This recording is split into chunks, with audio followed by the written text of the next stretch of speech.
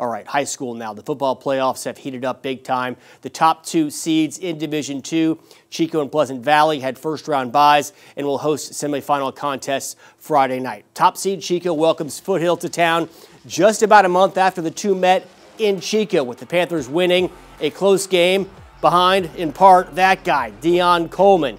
The Vikings, meantime, square off with Shasta. Those two also played pretty recently, a defensive game that PV won 10-0. As for Divisions 3 through 5, here you go. All of this coming Friday night. Winner advances to the Northern Section title game, D3. It's top seed UPrep against Lassen, while the defending state champion Orland Trojans host Gridley. Division 4, Hamilton at Winters. Winner plays the Colusa East Nicholas winner. And D5, Biggs visits Weed, while Las Molinas is at top seed Portola.